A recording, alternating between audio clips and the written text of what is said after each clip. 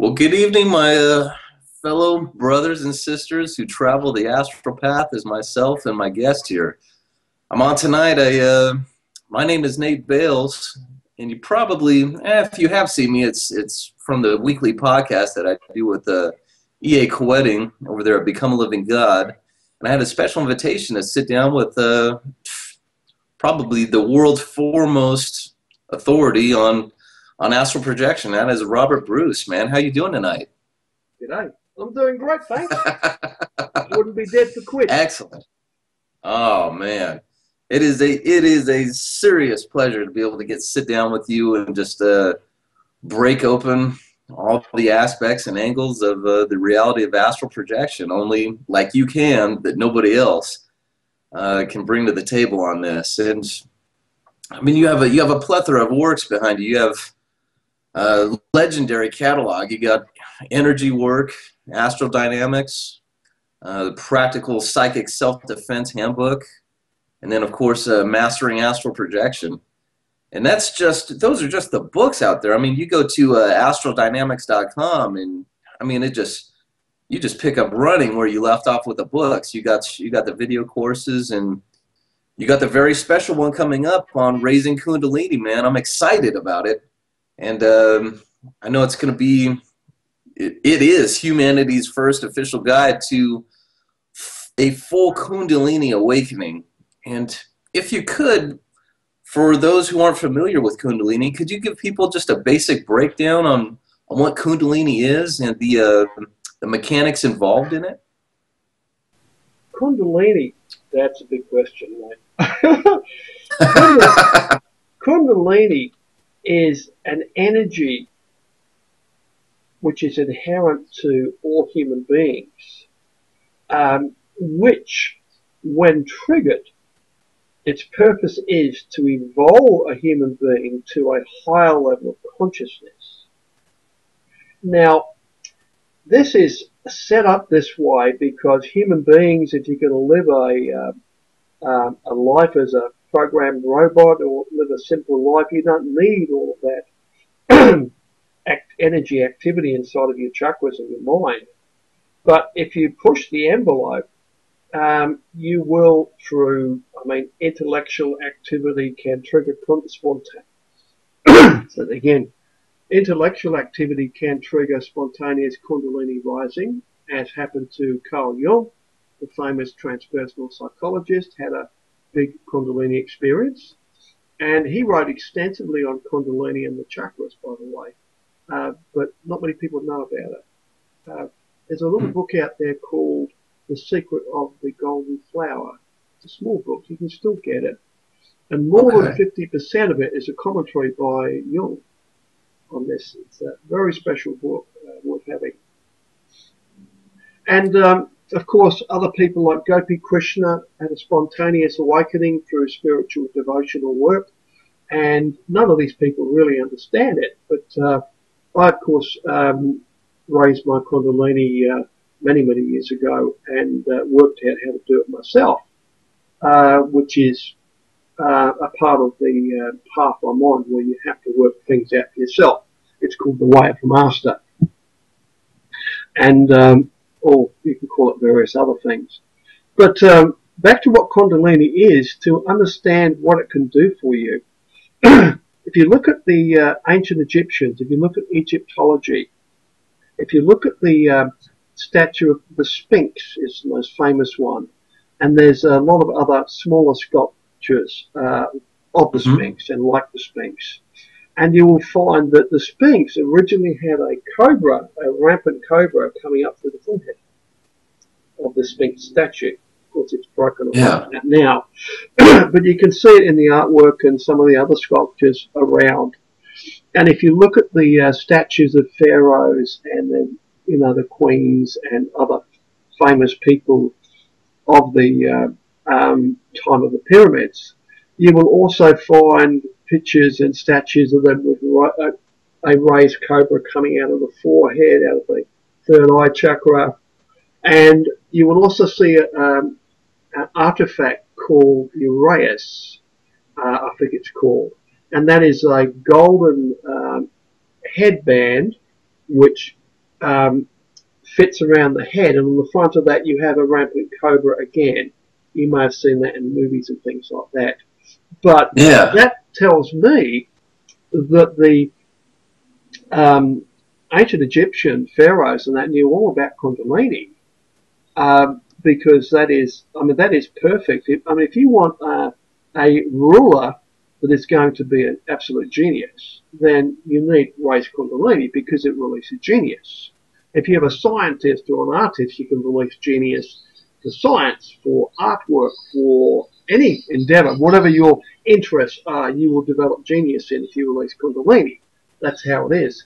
I think Kundalini goes back to the origins of humanity now, and they've tracked humanity back, having Stone Age tools and that. I think, 20 million years or more. We go back quite a long way. But if you work with Kundalini like I have, you start to understand this is way too sophisticated an energy mechanism to have developed in the length of time we've had civilization on this planet. I have to say either humanity is hundreds of millions of years older and we've had many previous advanced civilizations, or we may have some extraterrestrial ET DNA spliced into us, because that would, maybe humans are hybrid. We have, if you have an ancient ET race that has Kundalini active inside of them, then if you splice those genes into a human, you then transfer that a very sophisticated energy body, including the third eye, Kundalini, and everything else that goes with it. But it's just if you look carefully at the chakras and work with them, they're way too complex to have evolved to the level of sophistication they are in such a short time. And particularly Kundalini and what it does. In comparison, when I say it evolves your consciousness to the next level, this is the difference between the level between, let's say, a house dog and you, and a human being. That's the difference. But particularly opens up your creativity. And I first raised Kundalini probably close to 30 years ago, when I did it, and I've done it countless times since. And this goes against common knowledge about Kundalini, of course, because Kundalini, according to the traditions and urban mythology, is a one and done kind of deal. You raise Kundalini, you awaken it, and you're done. That's it. You're the finished product. But you're not. Once you take that shift in consciousness, you enter a whole new level of energy and psycho-spiritual development. It's a whole new level. And of course, there are many, many levels of Kundalini, because Kundalini develops from the base level to much higher and higher and higher levels. And when you get to some of the higher levels here, you even, apart from genius and various abilities in that, you also unlock varying levels of immortality as well, ranging from spiritual immortality, which means you will continue as a spirit as you, to even physical immortality, which I think is possible. That's next on my to-do list now, and that also connects directly to taking my physical body into the astral dimension and returning. Because if you look at the implications of doing that, if you go into the astral dimension, take your physical body with you, in the astral dimension you can shapeshift. If you turn into a raven and then come back to physical reality, you will come back as a raven. There's a lot of historical data, shamanic history that supports that, as how a shaman does it.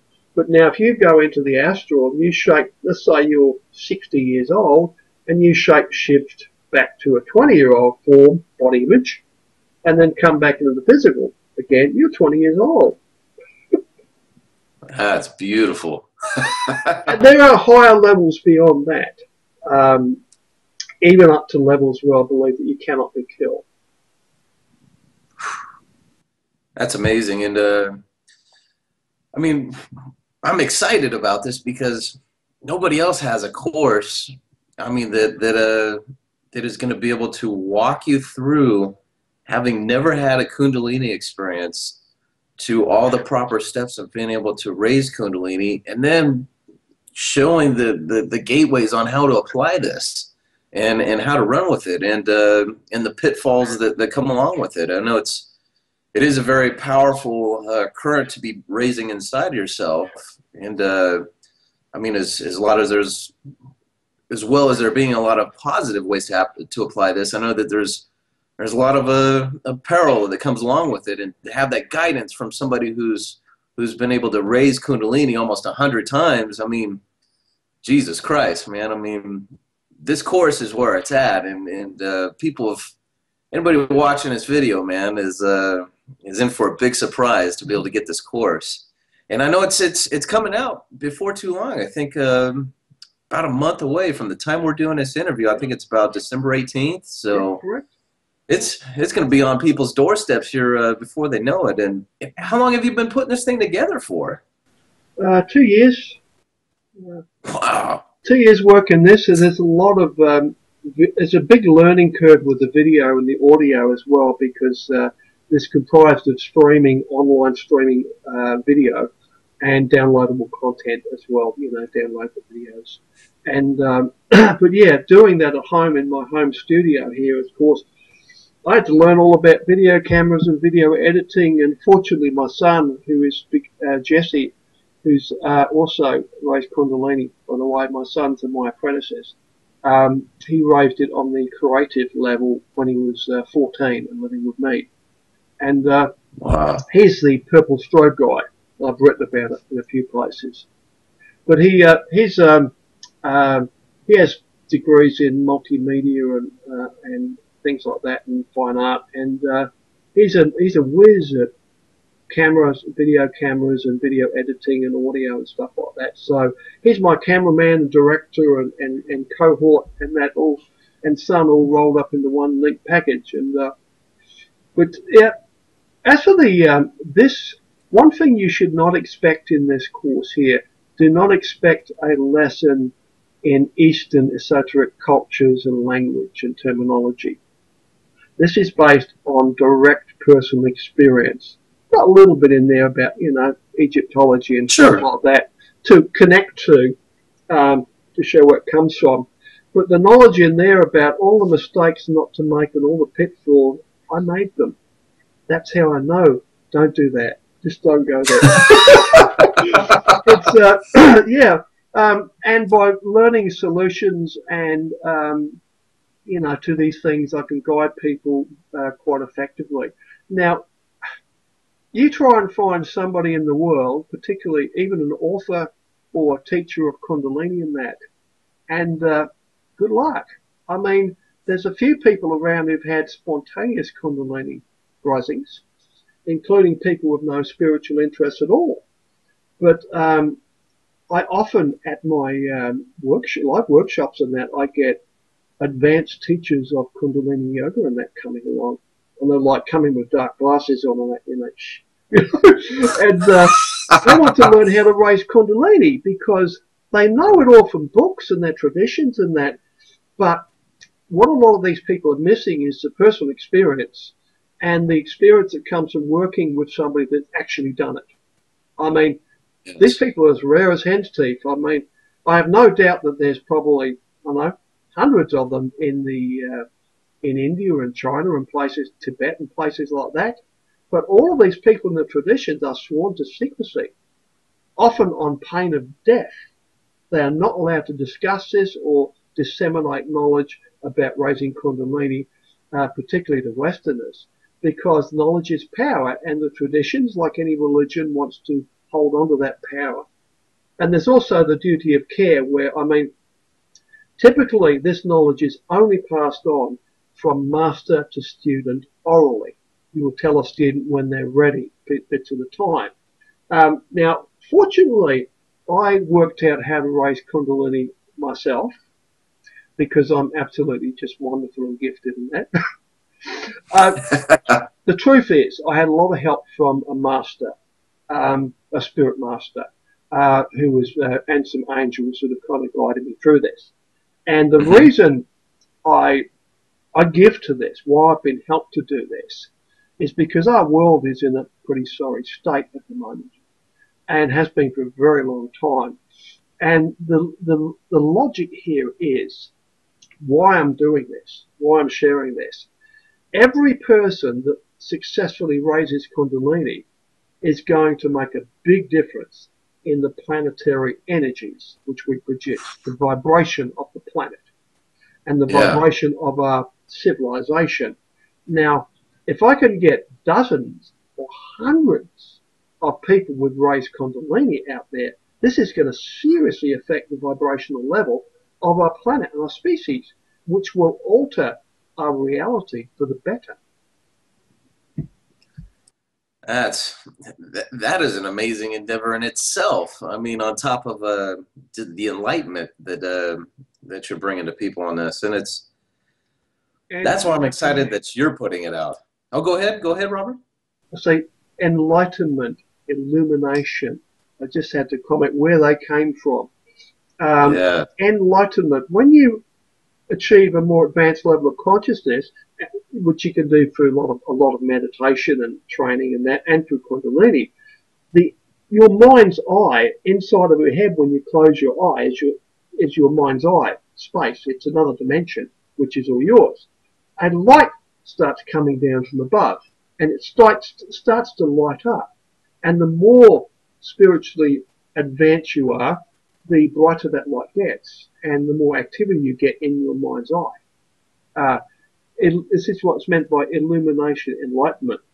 But back to the Kundalini again, and the traditions, they are missing something in the West, which when a lot of Eastern knowledge was brought from into the West a couple of hundred years ago, it was translated into English, of course. Now, the way some of the words and concepts did not translate very well. And for example, the way of moving energy in these Eastern traditions, the only word we had available for that was visualization.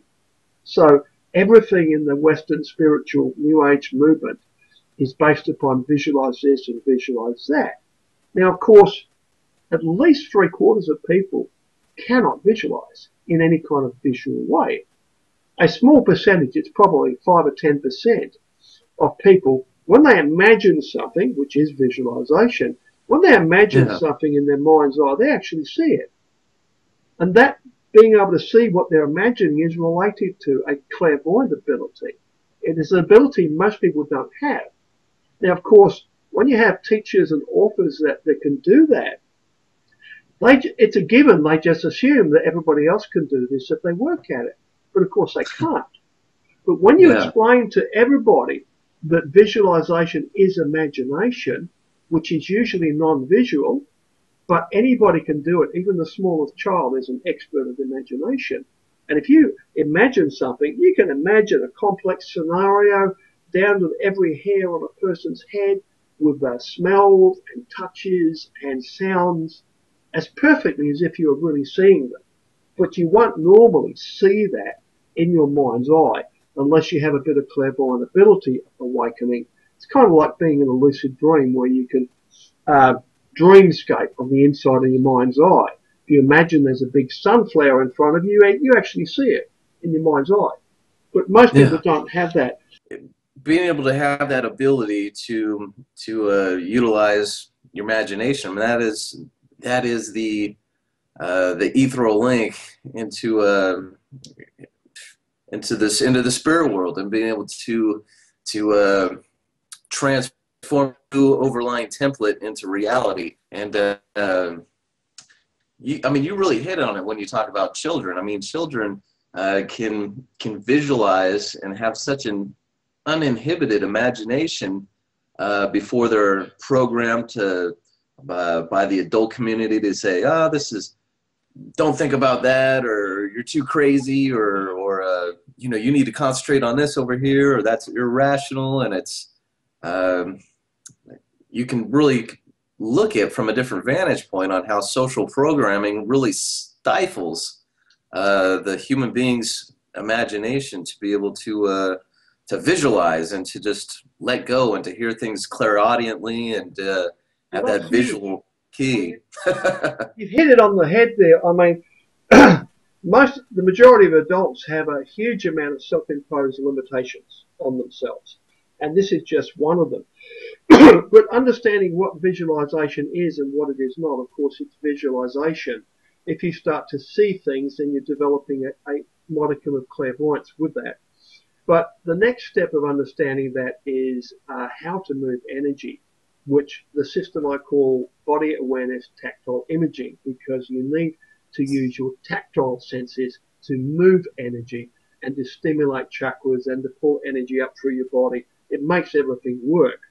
Now you combine imagination and tactile imaging, and then you have what you need, because tactile imaging moves the energy. Visualization, imagination shapes that energy into a different form. You can apply qualities, you can apply elemental qualities, earth, fire, air and water to a tactile imaging energy work action.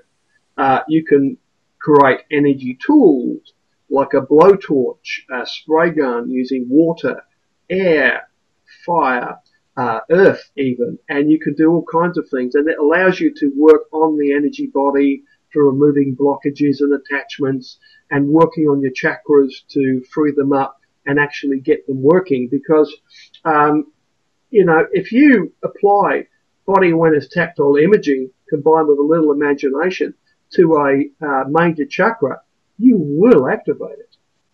No two ways about it. It will activate, sometimes very noticeably. Now, it takes me about 5 minutes to get somebody who doesn't know anything about body awareness tactile imaging. It takes me less than 5 minutes to teach people how to do this and get them actually feeling energy. Less than 5 minutes. My record's 3 minutes. Wow. And that was I actually went into an RBC bank in Canada once, and there were two young women at the teller because one was a trainee, and they always asked, you know, what do you do, and blah, blah, blah, I'm an author, I write this, what is it about? And it started getting into consciousness. I said, look, it's easier to show you. Put out your hands. And both girls put both hands out, quite small. And the exercise I do is I put my hands over theirs, and I brush my fingertips up and down their hands from like fingertips to wrists on both of them. Uh-huh. And I do that for about 30 seconds, and I instruct them to memorize what that feels like. Memorize the touch that I'm causing in your nerve. You can feel that. And when I stop physically doing it, I want you to continue moving the feel backward and forwards from fingertips to wrists. So I did that for like 30 seconds, and then I get them to continue moving the feel, and they're doing it like that. Now, the trick of teaching this is to continue doing that. Whatever you're teaching, you do it yourself. So I'm moving energy backward and forwards and down through my hands. There's a charismatic transfer that they pick it up faster that way, a lot faster. And within a minute, they go, wow, the hands are tingling and twitching and stuff like that. And one of them's got a throbbing brow center, the other one's got the heart chakra going nuts and that. And after that, say, what do we do now? I says, well, get a copy of my book. I'm going to go, bye. Oh, that's great. It's a strange bank. All of the tellers and management were Reiki masters and into Reiki and things like that. It was an unusual bank. That branch, I mean. Even looking back on my own path and career and walk with in the magical field, I picked up a lot of things, and they don't give you a lot of the prerequisites on how to get into this, which I really have endless appreciation to you for, because you bring a layman's terms approach to energy work, onto a basic meditation, ways to be able to use these in a practical manner. And I mean, your work, I mean, whether people want to say it or not, your work is a prerequisite for all kinds of magical lodges out there, whether you be them of the left-hand path or the right-hand path. And I mean, I've had communications with people I've met over the years that have been Satanists and various black lodges and that. And it's interesting, they leave me alone completely. It's like, you know, they don't know where I'm at really, but all of my books are required reading. Because Yeah, whether you're in the middle path, the left-hand path, or the right-hand path, I mean, astral projection and energy work, they are things that everybody does. But absolutely. energy work is key for Kundalini. You cannot raise Kundalini unless it happens spontaneously, and that's like 1 in 10 million people. But to actually raise it, you absolutely need body awareness, tactile imaging. That's the secret. That's the key. Because it puts you in touch with your energy body, your chakras, and you can move energy through your body. And of course, to raise Kundalini, you have to move a lot of energy into the base chakra, because all chakras have two major abilities. There's lots of lesser ones, but they have the ability to transform energy into different values of energy and to move energy to other chakras and that through different meridians. Another ability, which is key for Kundalini, is that it acts like an electrical capacitor, an electronic capacitor, in that if you pump a lot of energy into a chakra, it will start to fill up. And when you get enough energy in there, like a capacitor, it will strobe, which is my term, and it will release all of that energy in a massive flash. And this release of energy, regardless of the chakra, flash activates a lot of very heavy duty circuitry and connections that did not exist a moment before and will not exist later because they're energy dependent. This is like all of a sudden you've got superhuman energy body abilities appear while you have enough energy to do it. Now, if the brow chakra, the third eye, strobes, you get a massive, brilliant flash of light in the mind's eye, which you will see with your eyes closed or open. And this is like a giant camera flash going off at point blank range. And you get a feeling of concussion over the whole facial area. It's like you've been hit with a pillow really hard in the face, but without the hitting part, you just feel concussed. Now, most people, when they get that, they put 2 and 2 together. A really bright light happened, and I felt this impact. They put 2 and 2 together and come up with 7. They said, I must have been hit by a demon or something. So they terrify themselves. What you've had is well, I've had 15-year-olds had this happen to them, and are doing nothing but relaxing, and it just happens. Obviously, they have a very active brow chakra, and I mean, I don't know what they were doing at the time, maybe, whatever, watching TV or something, but to cause that amount of energy to come through. But some people are just naturally wired that way, and it's going to happen. Now, if you know what you're doing and you know what's happening, you can nurture that over the years, particularly in a young person, and give them necessary training and counselling and help for them. If you don't, if you're in the Western system and you rely upon medical doctors and things like that, you'll probably eventually be classed as schizophrenic or something, or psychotic, because you know, there's a fine line between madness and genius here. And Kundalini will drive you insane if you don't have the right understanding and grounding and know what's happening, because the onslaught of impressions, empathic, psychic, telepathic impressions, can be very difficult to handle if you don't have some advice. And as I said, I was lucky to have done this, and I was lucky that I didn't know much about it at the time I did it. I'd read a few pages out of an old spiritualist book. We didn't have the internet in those days, and I didn't know, according to the modern traditions, when you get that big flash of light in the brow center, that's it. You're Kundalini raised. You're done, pal. You're the finished item. And of course, no, I didn't know that. Now, I had a massive Kundalini spike. I'm talking life-threatening, very painful. It was like putting 400 volts of electricity up my spinal cord. And I honestly thought I was going to die. Now, after that happened, I didn't know that was supposed to be it. So I continued with the exercise once I'd recovered a bit from that. And about 30 minutes later, my Kundalini actually arose. And when Kundalini rises, it is the sensation is exactly as if it would be if a physical snake as thick as your wrist forced its way through the perineum, which is the flat area between the anus and genitals, forced its way up inside of you. You don't want to be homophobic. It's a bit uncomfortable. And forces its way through your intestines and torso in 3.5 coils clockwise, and then up through the neck and out of the head. And then as it comes out of the head, there is a heavy energy that is it's like a 4-pound steak that comes out over the brow and down over the face, pointed onto the nose area, exactly like the shape of a cobra's foot in a rampant cobra.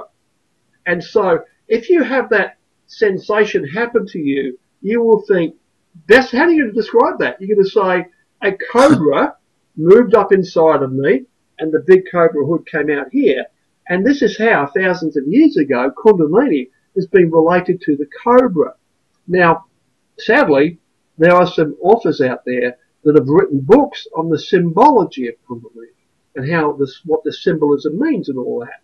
But it's not symbology, it's an actual physical sensation. And a lot of this ancient knowledge, when you actually do it, you'll find it's not symbolic, it's physical sensation. They're actually giving you quite a lot of information from texts that are thousands of years old, and like ancient pictures of chakras and things like that. If you look at them from ancient China in the ancient Taoist magical system, that's probably the most accurate you're going to get of actually getting a picture and description of a chakra of the deeper level. Now, if you look at the heart chakra, for example, what does that look like clairvoyantly? Well, there's levels and levels of clairvoyance. On the surface level, just beyond a bit of auric sight, you'll see like a bright light there. It might be an intense green. And if you get to see the chakra, the spinning wheel of light, which is one level down from that, you will see this sort of messy, spinning, greenish sort of movement here. But that's just a light being produced by the chakra. That's not the chakra. Now, if you clairvoyantly go deeper and you see the actual chakra, it's mind-blowing. It's not green. What you see a hexagram very, very clearly. You see a hexagram and you see 12 petals, like little flower petals. They look like petals around the outside, and there's 12 of them. I've counted them. And on the inside of this hexagram in the center there, you find there is a Sanskrit letter symbol there. Sanskrit. And also I find you have a little deity image that could be about like that big. It's small. Could be there or there. You know, it could be in various places in there. I really don't know what all of these mean. Wow. But I can theorize from that, because the chakras contain Sanskrit letters, the Sanskrit alphabet must have been based upon chakra observations. It can't be the other way around, because why would a Western person, completely Western, have this symbology and this lettering symbols and other things inside of the chakras, which are definitely Eastern looking of origin. And the color of the heart chakra is the color of smoke. You get the color of thick smoke going by you. That is the color of the heart chakra at the real level. And then you start to understand, as you would already know, that, you know, symbols have power, and a symbol can generate an energy, but an energy can also generate a symbol, the reverse applies. So if you have the energy, you can generate the symbol, the reverse. So I'm sure you would have come through that in your magical training. If not, I need to rewrite one of those books on magical training. I'll probably get to that one day. That is amazing, in-depth detail that I'm sorry that very few people have. No, I love that. I'm a detailed guy. It's like you ask me a question, I like to go down to the nth degree on that, and of course it can be a bit time consuming. And then a story comes up here, and then the experience. Yeah, Hey, I wouldn't have it any other way. That's the beauty of it, man. I love it too. I love being me, and I love the work I do. I mean, Oh, if you've read my books and seen my programs, particularly my books, which I recommend you get all of them wherever you yes. are. It's and if you're thinking of doing this program, particularly get energy work. Yeah, get them all. I If love you energy work. if I you had read it my books, you know me because there's a yeah. lot of my personality in my writing and my voice, and this is what I do 24/7 and have done my entire life. I'm thinking about these things. I'm working on these things. It relates to every aspect of my life, including diet and health. Yeah, you've applied yourself to a it's a narrow field of study, but you're so embedded into it. I mean, you're an expert into it any way that you look, and then you complement that with hands-on experience in the field, in the trenches. You've been there, you've done that, and You know, you've found the successes and the mistakes, and luckily, people can learn from your mistakes and getting this course. And energy work. I agree. That is definitely that's probably my favorite. In fact, I had it sent to my girlfriend here about 3 weeks ago. I said, you got to get this one. This one's a prerequisite to anything that you do. It doesn't even matter where you're at right now. You need to go back and reinforce your foundation with the tactile imaging that you put in there. I mean, there's so many applications for that. And well, you out of said it. curiosity, The oh, go energy ahead. work, the fundamentals of the energy work, the body awareness tactile imaging system, is the missing link from ancient Eastern knowledge and all Western work based upon that. This is a missing link that didn't translate. Now you can apply the energy work that I teach, the tactile imaging, you can apply that to Tai Chi, Qigong, martial arts. You can apply it to all forms of magic and witchcraft. You can apply it to anything. You can apply it to healing. You can apply it to medicine. You can apply it to anything. I mean, it has a million uses. This is the missing link. It's so fundamental. It's like breathing if you're going to do something like this. I mean, whatever you do, even on the left-hand path, you find it will make everything work better. And you hit it. I mean, that is what I love about this is because you can apply it to every fucking part of your life. And you just hit it, whether it's magic, it's healing, it's endless paths of application for this. And Even I absolutely relationships and business. I mean, in relationships. Now, if you apply body awareness energy work to your own genitals, you will cause massive stimulation on the genital chakra level without physically touching yourself. Now, I've saved many marriages with this over the years. Now, you also you will find with a little bit of practice, you can exteriorize your body awareness, hands, outside of your body, and you can actually put those inside another person and actually stimulate their energy body. So if you are with your partner, if you exteriorize your body awareness and if she does the same in the genital area, so you get as like a mutual stimulation going there, yeah. that's nuts. I mean that can be used to trigger Kundalini if you were following a tantric path, using Mhm. tantric sex and magic for that sort of thing. But it's brilliant. I've had a lot of, I've experimented over many years with this, with people who've approached me with bad marriages and sexual problems and that sort of thing. And that is a valid form of healing. It's coming up. You have just healed a marriage through some simple tips and tricks and techniques that nobody else will tell you. Um, I mean, I've even used body awareness to years and years ago. Um, I used to get these checks coming from my publisher, and I was really poor at the time. It might be Christmas, and I mean, I need that money for Christmas, and my kids are not getting any presents. So normally they want to put it on the hold for like 8 weeks before I can get it cleared.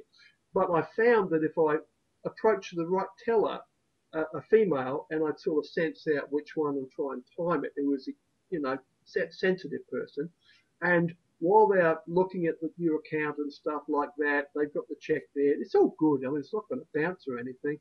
But I just distract her with a little bit of body awareness going into her mind with a little thought form to distract her and get her attention elsewhere.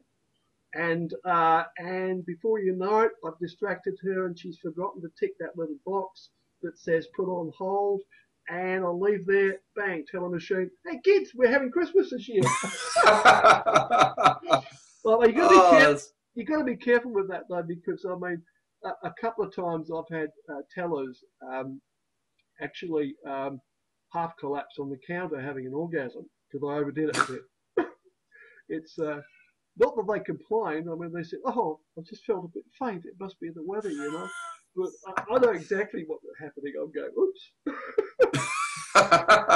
Oh man, I'd give anything to be there to see that going down. That'd be classic. Yeah, I mean, try it yourself. It's pretty easy. You just got to pick the right person. It's, I mean, technically that's immoral, unethical, whatever it is, but it was harmless. It really is harmless. Yeah. And I mean, you could, if you're a nasty person, use this sort of abilities. You'd have to work it out, but you could probably use it to harm people. I mean, hey. Oh, sure. If you are honest with this, I mean, everything is a two-edged sword. I mean, Absolutely. Healing, for example, if you can project effective levels of healing energy to help people, you can use exactly the same technique to harm people. You just change the intention of that. So you're projecting healing out, and normally you're healing a person, maybe distance healing, but if you change your intention and want to harm that person or influence that person, that energy will still flow and it will have that effect. So everything is a two-edged sword, and you need to be aware of that, because once you start gaining some body awareness skills, particularly with Kundalini, it's like almost like carrying a gun around with you. Your imagination and your body awareness, you have to take more care with them, because you have to realize this, because you can affect other people with these abilities, because particularly with raised Kundalini, you've got a lot of energy there, and it's like you've got, you can seriously, mess with people with that level of energy. Fortunately, most people that would do that tend to be a bit psychotic, and they, because they've got issues. And if you raise Kundalini without first dealing with those issues, then you are going to get Kundalini psychosis, because you haven't done your groundwork. You haven't done what every spiritual teacher in the world has said. It's like, it comes down to man, know thyself. Go within, get to know yourself, tidy things up, and if you've got a problem, fix it. Work on it. Yeah. Go see a psychologist, get some help. Work on this. And because you need to do this sort of thing to prepare for Kundalini, because do not make the mistake, which I've had a lot of people approach me over the years, and they've seriously messed up. And they think that if they can just do enough yoga and raise Kundalini, once they've raised Kundalini, it's all going to be good. They're going to ascend and float away with the fairies over their coffin, maybe. Yeah, it's like, I mean, it's a good way to kill yourself. As opposed to this, I mean, I've had people at live workshops have full raised Kundalini on the second day of a workshop. And I've had several people do that. Now, some of these people have never, ever done any meditation or energy work, nothing, before the workshop. They were complete newbies. One guy was a mature man, 45. His favourite interests were the football and the baseball. And, went to work. He was a good man, very stable man, and a nice guy. He didn't really have any spiritual desires or ambitions. He just lived his life, and now he says every couple of months he raises Kundalini again because it's just really cool. Hey, I've got a pet snake inside of me. That's cool. And he gets some visions and stuff, and he likes that. But I mean, you can raise Kundalini, and this guy's obviously wired that way. I mean, just naturally born that way, but very psychologically stable too. And he chooses not to do anything with it. And that's okay. You don't have to do anything with it. I mean, if you do this. But this man, whatever his interests are, you will find genius appearing and talents appearing in accordance with your own natural interests and talents that you already have. You know, Kundalini will flow into that and enhance those abilities. If you're a scientist, you will start getting genius ideas. If you're an artist, your artistic level will leap up to a much higher level. If you're a musician, same thing. You get these brilliant ideas for songs and, you know, musical riffs and things like that, and you become like, I don't know, another Freddie Mercury or something. And Yeah. that's Kundalini. Now, Kundalini is not really, you could say, a spiritual thing. There's another word for it. It is more of a social spiritual evolution that occurs that takes you to a higher level. Now, there are many levels of Kundalini, up to a very, very high level. I remember when I did my first round of Kundalini, and I was doing it like once a week for like a year. I was sitting in my mother's house alone. I had the house to myself. I had fully raised Kundalini up to the Medusa effect and the snakes coming out of your head, and I'm in the full Om state, where the walls of my room, which I could see through my closed eyelids, were torn away, and I was floating in space with this Om, and I've got full God consciousness, and I've got full creative abilities. I mean, if I wanted to manifest physically a two-headed blue goat in my living room, it would have physically appeared there. And I'm doing this, and I'm thinking to myself with a bit of a giggle in the back of my mind. I said, here's me. I've done all this stuff, and I think I've got about $2.50 in the bank, and I'm wondering where I'm going to get my food from for the next couple of weeks. I think Monday I'll visit my sister Teresa. Tuesday I'll go to my sister Jenny's. Wednesday I'll go to so-and-so's. And, you know, I'm planning my week out for visiting. But at the same time, I would not have swapped this for all the tea in China. I mean, it's just so precious. But Oh my God, yes. Then an angel one day appeared to me and said, Robert, we need to talk. You need to learn how to write. What? I left school after grade 8, and even though I've always been a bookworm and avid reader, I mean, I literally did not know the difference between a verb and an adjective. I had to look it up 100 times and write it down, and I nearly copied the whole Webster dictionary, the big 2-volume set out. I think I copied half of that out by hand. All about grammar and things like that, and punctuation and spelling and all that. And I taught myself to write up to like university level in about 12 months. Probably less. Wow. Probably about 9 months. To university, to publishable level in about that time. And that was when I started writing Astral Dynamics, and I was teaching myself to write while I wrote that, the first edition. Jeez, wow. So that's an example what a testament. How Kundalini works through you. In whatever you're doing, it will work with what you're thinking about and focusing on, regardless of what that is. Yeah, the question is, why would anybody not want to do this? I mean, the possibilities that are introduced through the system, I mean, are endless, and you can apply it in whatever endeavor that anybody's their interests lie, or whatever their specialty is. I mean, this is perfect. And well, the only people who can really, really benefit from raising Kundalini, as part of the program, of course, part of the training, you need to learn how to cleanse your belief system and get rid of all beliefs that are not based on actual personal experience and fact.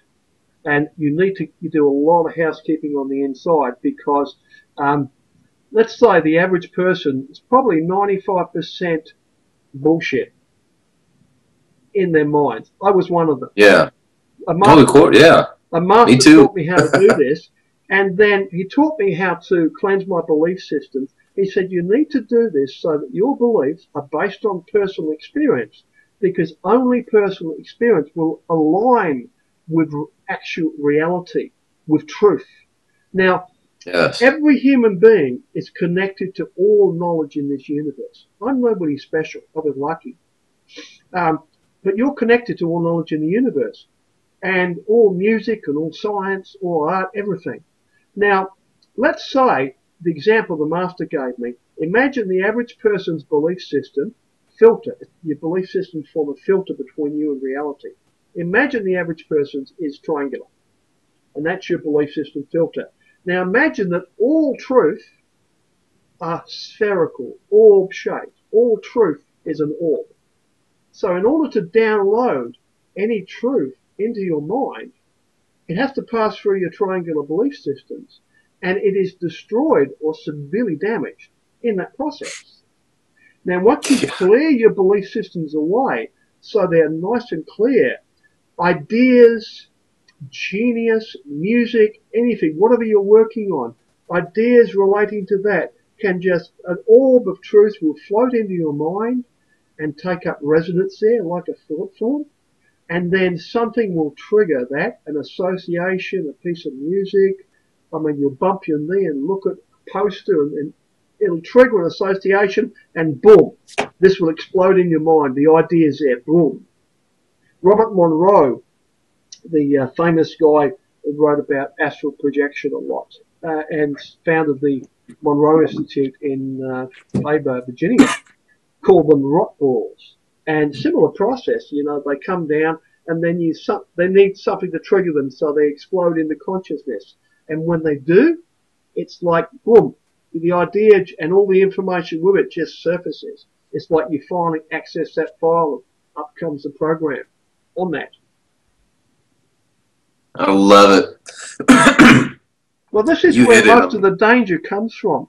If you have a lot of misconceptions and falsities in your belief systems, and a lot of assumptions, and particularly a lot of religious programming, things like that, and if you don't see the mind control in the world from the various governments and corporations and advertising, all that mind control we're subjected to, you need to see that, and you need to clean house, because if you don't, you can end up, if you raise Kundalini, with a lot of conflict on the inner level here, which can, say, set up a lot of discord.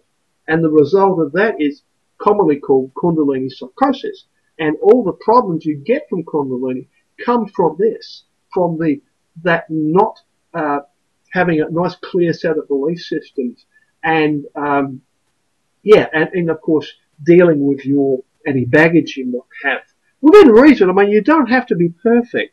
You don't have to be celibate. You don't have to be teetotal.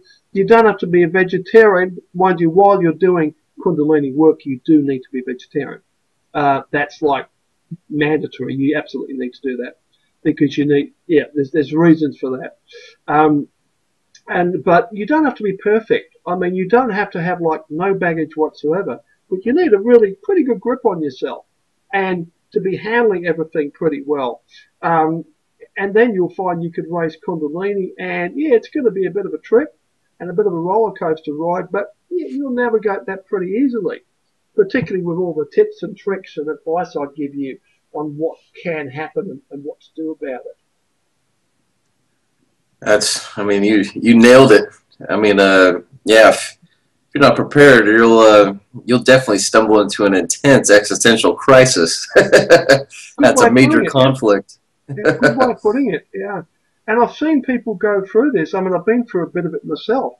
I mean, after I did it for like a year, and then I had to go through all the possession thing that happened to me and get over that. So probably about 18 months after doing it, the onslaught of psychic impressions and empathic impressions, and that I was got to the point where you start becoming quite agoraphobic, because being around lots of people is very unpleasant, because proximity, you get a lot more of this, and you feel like you're going a bit nuts. And I had to stop doing everything.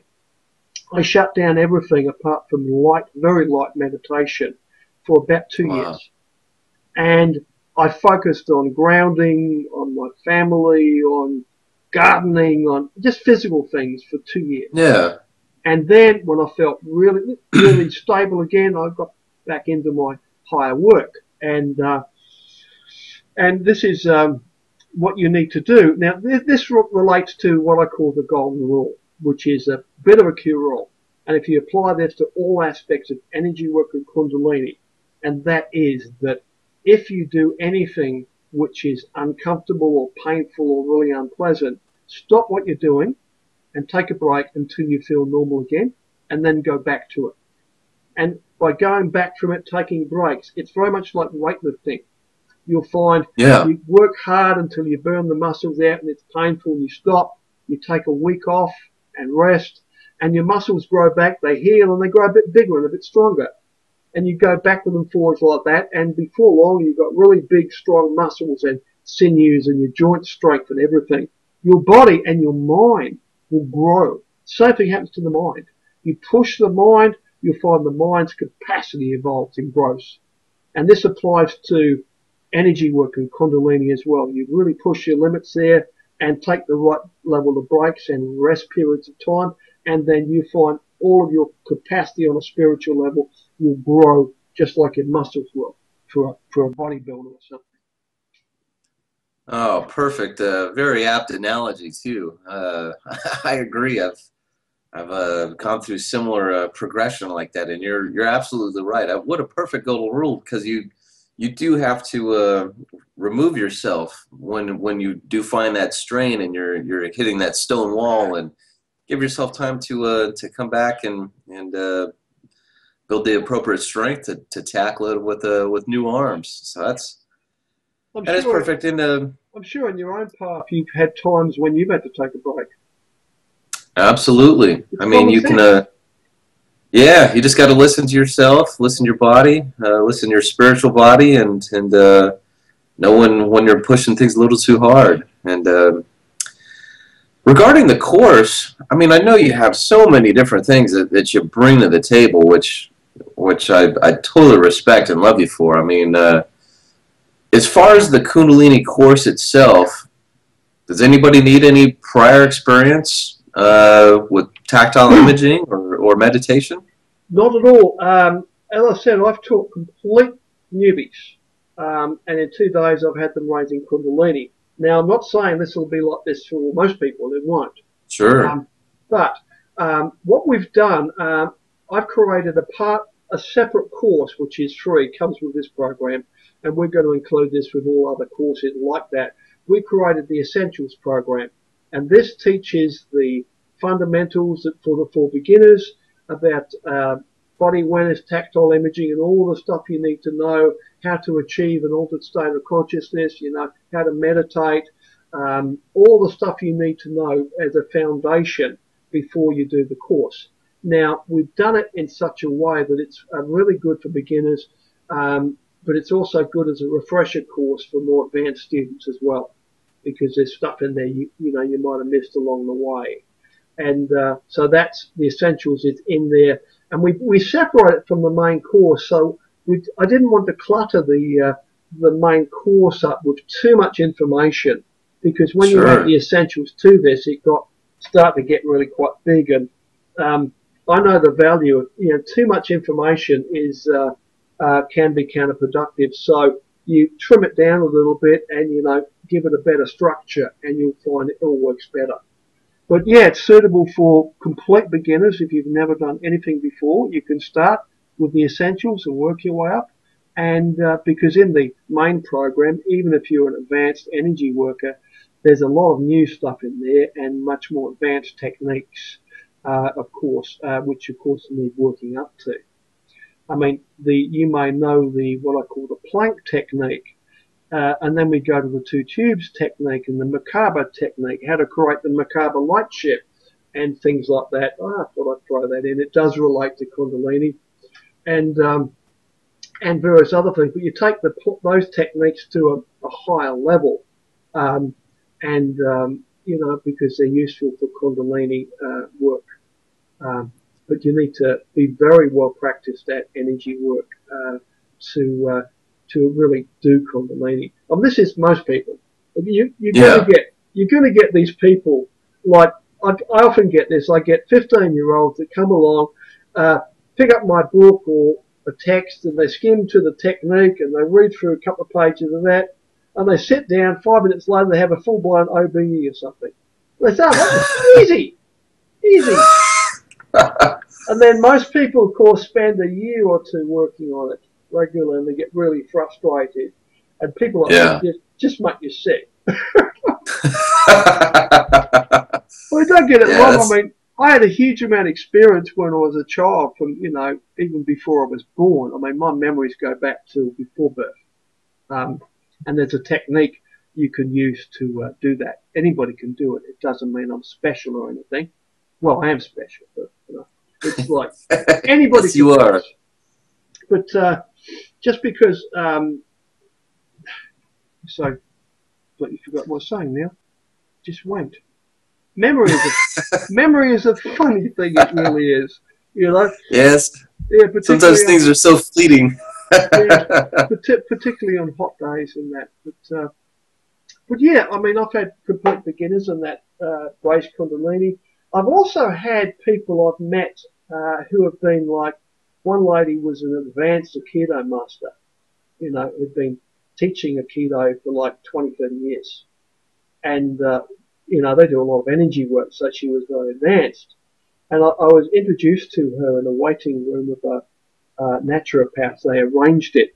And I only had 30 minutes. I had a plane to catch. So I met up with this lady and I said, look, we haven't got much time. I told her the basics and I said, right, I'm going to show you and I'm going to walk you through this. Put your hands out. And I start with that. And then I go to the feet and the legs and the arms and a few other things. And a few minutes later into the chakras and that. And like 30 minutes later, she had a full Kundalini rising in front of me. Once she got it, we start working on the base chakra, full circle. And Wow. she was sitting there like drooling and saying, what do I do now? I said, best of luck, love, I've got a plane to catch. Sorry, Good darling. luck, I'm out of here. She was okay. I mean, I've got my friend to look after her. I told him what happened before that. So I'm not cruel, but I do like to get a laugh out of it. It's like tickling. You live And what's longer if you laugh. Yeah, I agree. Laughter is the key to immortality. Mm-hmm. And what's it like from your perspective when you're watching somebody have a Kundalini experience? Can you feel it? What kind of subtle changes do you notice? Well, I've got quite a bit of clairvoyance, particularly if I'm in a relaxed state. And in a situation like that, it's like giving healing. I can put myself into a deep altered state in 5 to 10 seconds because when you are doing something with this, your higher self rises up inside of you and boom, helps you do this. It's an entrained action.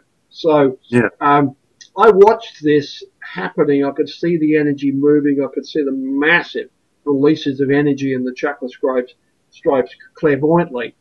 And I see it happening and I know what's happening. It's massively rewarding.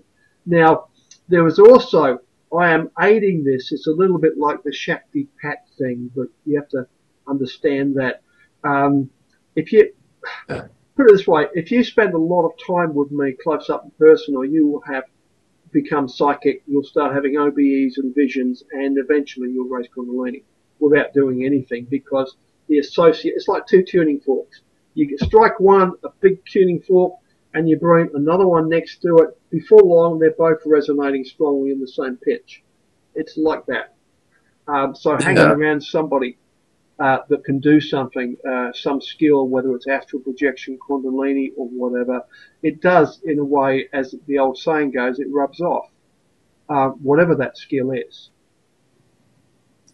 Very true. Very true. I know exactly what you mean, and that is an amazing phenomenon itself. Yeah, And it's where you get the guru thing. I mean, literally, if you go to yeah, India and you go to one of the guru types over there and you find there's like 1 million people camped out around their ashram or tent or whatever they got. And as they walk down the road, there's people reaching out trying to touch their feet because they believe that most of the energy of a guru is in the feet. But with the guru thing, even they take on students, the students try and spend as much time with the guru as possible because there is this, what I call a charismatic transfer of energies.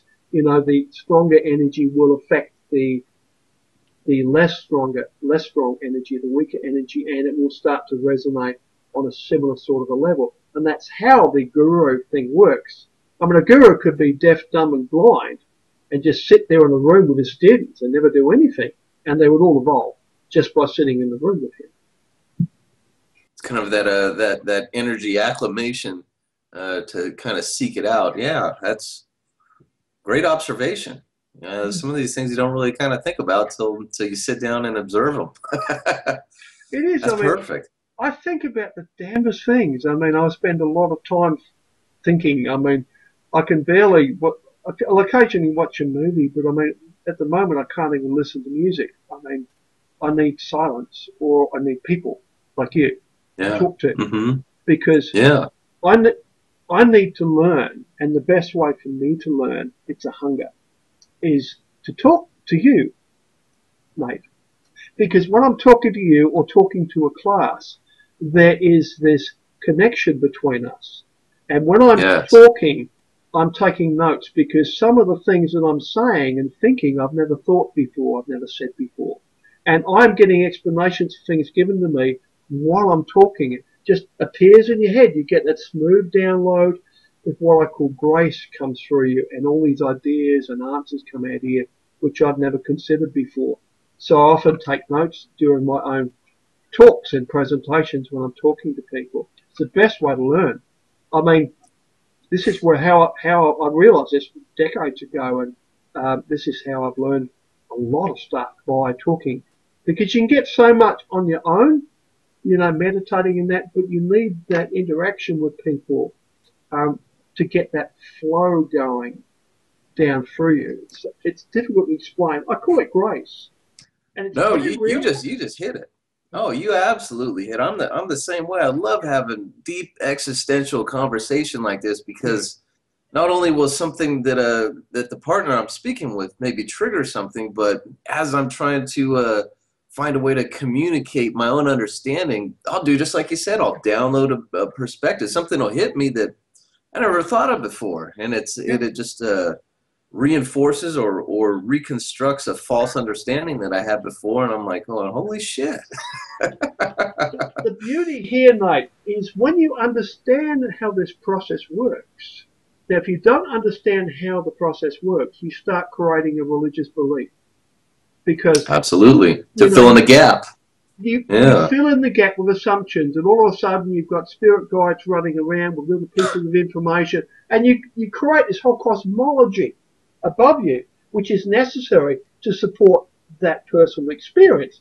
Because what you do here, you lose your way, because you haven't cleaned your belief systems and that, and you've got all this stuff to choose from. It might be this, might be that. Yeah, I bet it's this, and I bet it's that. And before you know it, you started a new religion, and you're leading millions of people astray. I mean, Absolutely. It's true. when you get out of body, and I mean, when I first started getting out of body as an adult and that, I expected to find spirits flying around everywhere and all this stuff, and this sort of hierarchical stuff going on with, this like organization happening, this whole cosmology. And I got out there, and it's like really quiet, and I could hear the wind, and the rain, and I heard my dog snoring, and it's just really quiet. There's like, I'm not saying there's nothing there, but it's generally very quiet. There's not what you'd expect to find out there. And then I discovered that, hey, we create most of these beliefs ourselves, or people create them, we just take it on board because it sounds, Yeah. that famous saying, oh, that resonates with me, So they take it on board and choose to believe it. They're chosen beliefs, not That's based on right. personal experience. Every master has said the same thing. Proceed in the footsteps of your own personal experience. Every master, every holy book tells you this in some way or another. And this is how it is. And the master explained to me, he said, this is the path of the master. It has always been this way. It will always be done this way, because there is no other way. It is that Absolutely. you can learn so much from books or get you so far, then you've got to throw them away and start remembering. You've got to start connecting with that flow of information, because that is the path of the master. You expected to remember how to do this. You expected to remember how to astral travel, how to do this, how that. It just starts, it is like remembering. It just starts coming back to you. But you are downloading from the collective consciousness, which is the universe. That is the beauty of it. I mean, and I love how going back, even people who are really uh, magically apt or have years of experience, being able to go back and rebuild your foundation with a lot of the missing pieces that you brought to the table, it reinforces everything indefinitely more valuably. Uh, and to have this course in front of us, man, I'm stoked. I'm absolutely I mean, stoked. You guys, I'm really excited. I've waited so many years to share this information, and yeah, I wouldn't be here if doing this now if it wasn't for Timothy. I'd still be thinking about, oh, I should have wrote the book or not because, wow, this is really over the top. People aren't going to believe this. They're going to think I'm nuts or something. But it's like this is working through it all over the last 2 years, and extracting all the little bits and pieces and structuring the videos and doing them, and then getting the downloads and rewriting it all. It's like it's been really hugely rewarding to consolidate this knowledge and then to be able to share it to people uh, and oh man, give people access to it, because it does come down to my way of saving the planet, of helping humanity, because I thought long and hard about that. I mean, there are things that I could do that could help the planet, but even if I astrally possessed world leaders and stuff like that, there's too many people. There's too much corruption. It's a drop in the bucket. You couldn't do it. There's nothing you could do but you this. said it. The more people that raise Kundalini will change the energy levels, the vibrations of the planet, of our species. And will help us to, you could say, evolve into a higher level of civilization, maybe to get through that little window which we need to get through to get to become a type 1 civilization. And there's no other way of doing it. And the master sits there nodding wisely. You just have to, even as a civilization, you have to remember how to do this. And people need to wake up. They need to become conscious, because most people are fooling themselves when they believe they're spiritually aware and conscious, because they're not. Absolutely. You're just following your programming. Yeah, there's so much. I mean, it's all Maya out there, the grand illusion, Yeah. and you are. I mean, on that grand scale that you talked about. So you're not just being the one drop in the bucket. What you're doing is beautiful because you're putting these immensely powerful keys in so many people's hands so that they can unlock the door uh, to that true infinite aspiration of attaining all that is highest out there, and It's rewarding. But it is rewarding. one thing about this program as well, I have a community website as well, which is astraldynamics.org. Where I've got that's where my forums are, big forums there and stuff, and website. But we're going to set up a forum for this program on the on the on the program itself, so people can post questions and that, and be ways of getting to me. But this program will also be evolving as well as we go. I mean, as we get questions and more problems and solutions and that coming Sure. in, these will be added to the program. We'll make more videos and put up some documents on that. This is how you deal with this and that. Because I've only had relatively a small spectrum of people to work with over the years, mainly myself and a few other people and family. So when you start getting hundreds and thousands of people coming in, you're going to get this, you're going to get that, which you haven't come across that before. Let's work this one out. And this is what lights my fires, mate. It really does. I mean, the voyage of discovery is like just priceless. Oh, it is. It is. It's perfect.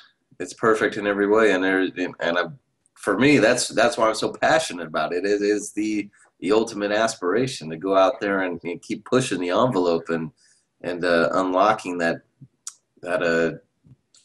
true highest potential that we're all capable of achieving and pursuing. And To touch upon a few things that this course has, I mean, you bring things to the table on this that nobody has, and some of the aspects that are included in this is that you get into the real anatomy of the human energy body. You talk about proven techniques for igniting your own Kundalini release. Talk about how to strobe the major chakras. Give instructions for controlling the clairvoyant vision screen that appears after the awakening. That's a piece too. Because clairvoyance, astral projection, I've got bits on astral projection in there as well, because that's a side effect of Kundalini. So is clairvoyant. Everything works together. This is your energy body. These are abilities of your chakras, so it all applies. Absolutely, all intertwined. And that's the beauty, how it all culminates in raising Kundalini and everything that can stem from that. Robert, I thank you. I thank you, man, for jumping on with me for this evening and just giving me a preview about the whole contents of the upcoming course. I am excited. I'm probably going to be one of the first few people to be getting this course myself. So I'm gonna be jumping on it, man. I'm looking forward to diving in and applying what you brought to the table and incorporating it in my own practice, and being able to learn how to raise Kundalini voluntarily. So thank you, man. Thank you for bringing this to the table. Thank you for making it available to people. I can't thank you enough. And you're most welcome. It is such a pleasure to work with people that are actually going to do the work. Now, it's also fine. There's a lot of people who are just knowledge hounds. They want to know all about this stuff. They don't want to actually do it. They just want to accumulate the knowledge. That's cool too. Hey, that's fine. Yeah. But to actually be able to get out of the armchair and apply what you've learned, that is the beauty in it. And you give people that opportunity to do this, to make a practical application with this, that it's not something just for armchair theory. And man, it's coming out December 18th, and I know that if people sign up on the Astral Dynamics website, there's a 20% discount. So I urge everybody to go subscribe to Astral Dynamics and keep an eye out here next month for when the Raising Kundalini course is made available. And I will be giving everybody my own personal review as I go through, because I'm excited to jump in and get hands-on working with this. So this is going to be great. And thank you, man. Thanks for not only going over the course tonight, but jumping into the inner astral mechanics of all different types of spirituality tonight. It's been a fun talk. And my pleasure, mate. It's always fun talking about Kundalini. It's even more fun doing it. I definitely believe that, and I will be jumping on like everybody else. So Robert, very serious. It's like it's a very serious thing. It's not like a light thing to do. It's very, very profound. Yeah, and you really went in depth into just how this will awaken all your latent faculties, whatever it is that you're interested in, whatever your endeavors it in. You'll unlock that, and you'll connect it with your higher self. You'll just be a conduit for the limitless knowledge that can pour into that aspect. So that is the beauty of Kundalini. And thank you again for bringing that, man. And you're welcome. And with you again soon, man. Yeah, we'll talk again soon. Definitely. Well, have a good night, Robert, and I'll catch up before too long. Thanks again. Have a good one.